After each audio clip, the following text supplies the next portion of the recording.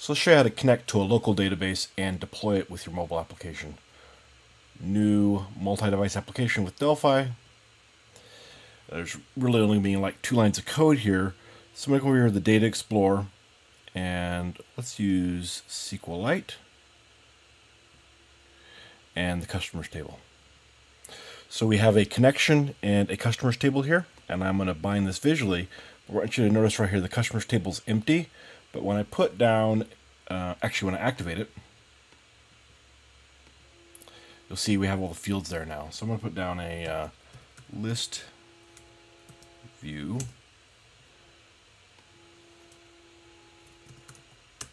Align that client, and then we will connect this up here.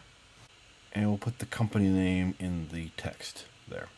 So now we see, we can hide this and see our beautiful application. And we can run this on Windows, set to Win32, and we see it runs. No code written. So now if we want to deploy this, there's a couple things we have to do.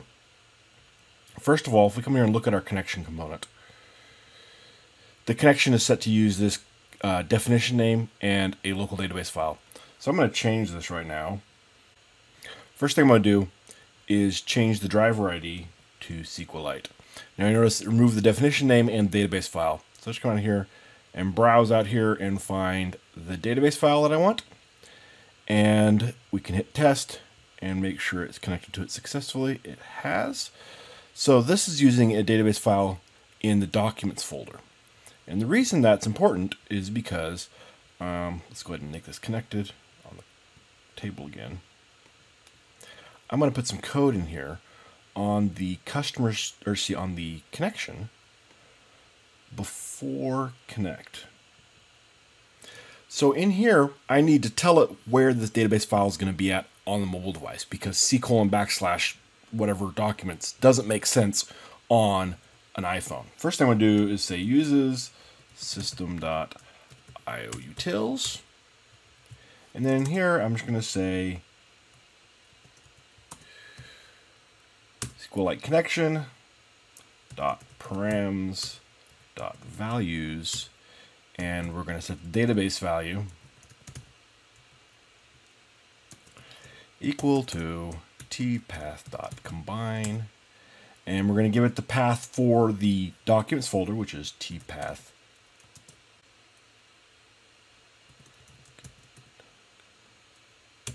get documents path, and then the name of our database file, which is fddemo.sdb.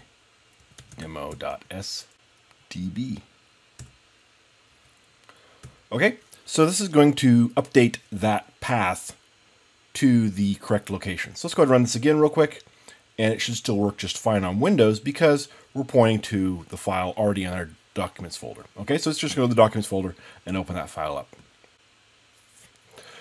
But now we have to actually deploy the database file with our application. So to do that, we come here, Project, Deployment, and we'll go down here for, let's do iOS 64-bit. And I'm going to add a file here. So I just come in here, and I find my FD demo, hit open, and it's added it. Now I need to come in here and set the remote path. This is the path where it's going to go be deployed to. And it's startup/documents, and I'm going to set it for both debug and release to startup/documents. It keeps previous ones you've used in here, which makes it much more convenient than having to retype it each time. But if it's not there for you, which it won't be the first time, startup with a capital S, capital U, /documents with capital D.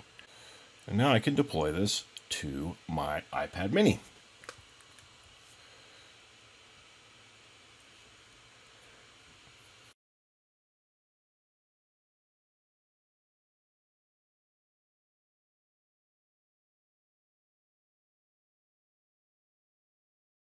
So it automatically deploys it on the iPad mini, launches the app, and here is all of our data that we can scroll through.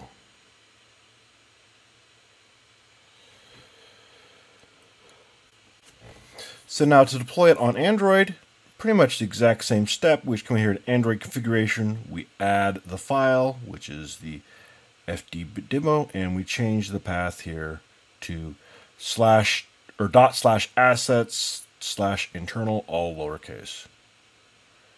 There we go. And we're ready to go to Android.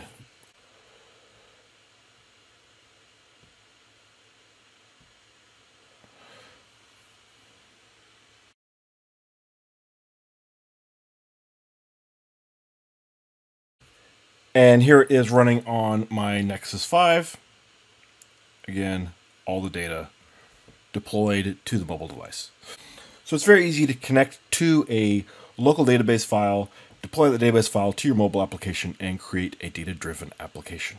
Sometimes you want to access data that's not stored locally on your device. So I'm going to show you really quickly how to do that with RAD server, which includes EMS. First thing I'm going to do is going to create a server module. So I'm going to come here, new, other. Under Delphi projects, I'm going to choose EMS package. And we're going to create a package with a resource. And our resource is going to be called customer. And we're just going to do get right now. The DocWiki covers this in a lot more detail, but let's just make it really simple here, just so we can show you how to get some data. So I'm going to go over to my Data Explorer, and I'm going to go to Interbase Customer, and just drag this over here onto my data module, and you'll see I have a connection and a customer table. So that's everything I need to connect to that customer table and pull the data down. Now I need to add a schema adapter. What the schema adapter will do is it will adapt this table into a format that I want, and the format I want to use, because we're using REST, is JSON. So this is the resources to convert that to JSON. This will do the adapting, and all I have to do is go to my customer table and tell it to use that schema adapter. Right there. Now we write a little code. So we're going on here, and we're just going to, I'll just replace that there. We're going to need a variable to store this in, mem t or a stream. And we're going to say mem equals t.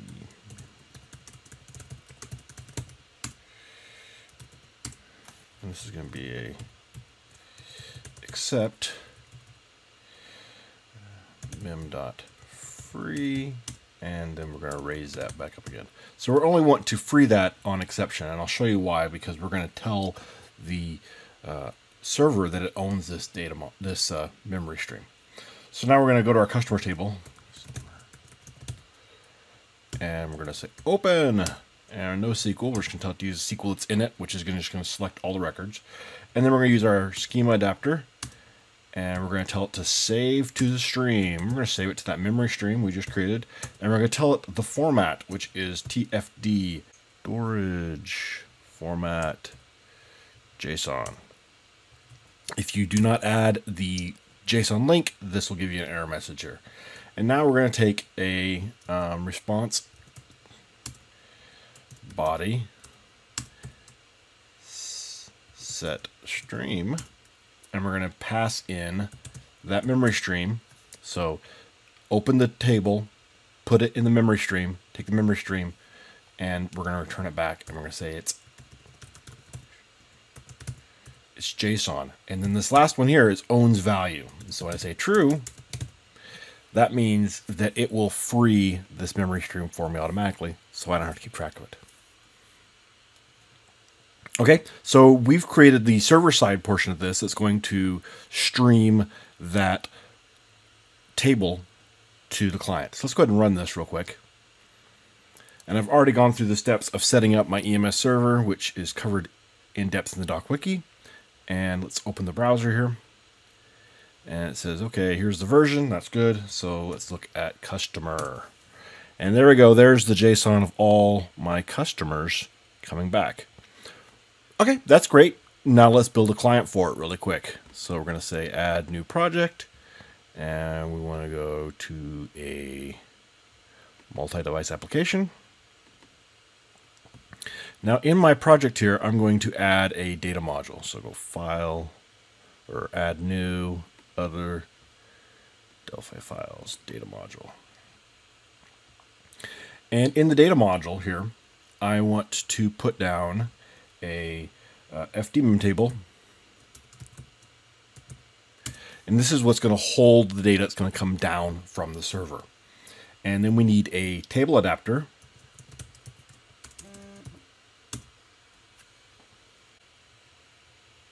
And a schema adapter.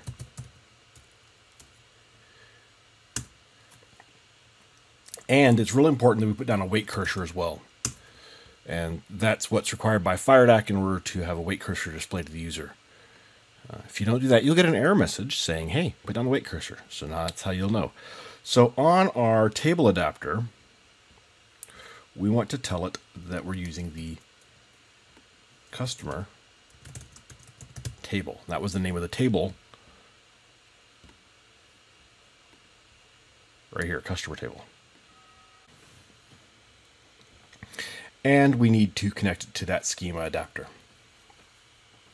Okay, so now we've got our data module set up. So let's go back to our main form here. And on here, we're going to use our EMS components. So we'll see an EMS provider and an EMS FireDAC client. Okay, and on our provider, we're going to point it to our IP address, which is 10.0.1.18, and our port, which is 8080. That's the default.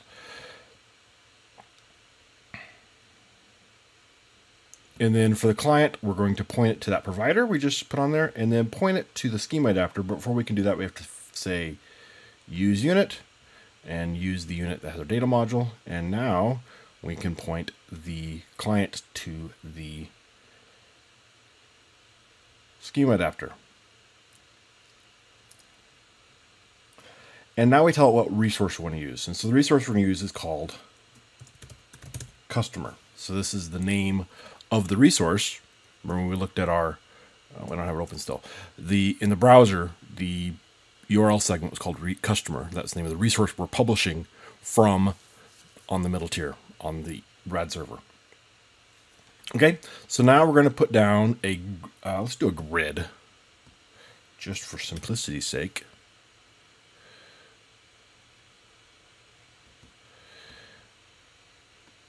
And we're going to bind this grid visually. And we'll just bind it to the MEM table. There we go. And we're going to put down a button on here to turn this on. Okay, so the button is going to, let's go ahead and slide this client. And the button, okay, terrible UI, don't do this. But for simplicity's sake, this will work. In the button, we're going to say EMS FireDAC client get data. So this is going to go get the data from the REST server, the RAD server in the middle that's going to have the data in it. It's going to pull the data from the interbase database, put it into JSON, stream it down to the client, and display it to the user. So let's run this, and if I did everything correctly, it will work. So I tap the button, and nothing happened.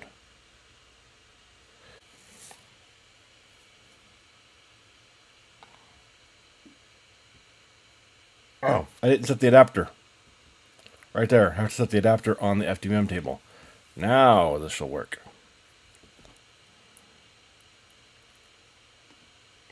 Boom, yeah, look at that. We've got data. Okay, so that's cool on my desktop. What about on a mobile device? So let's go ahead and deploy this on my iPad mini.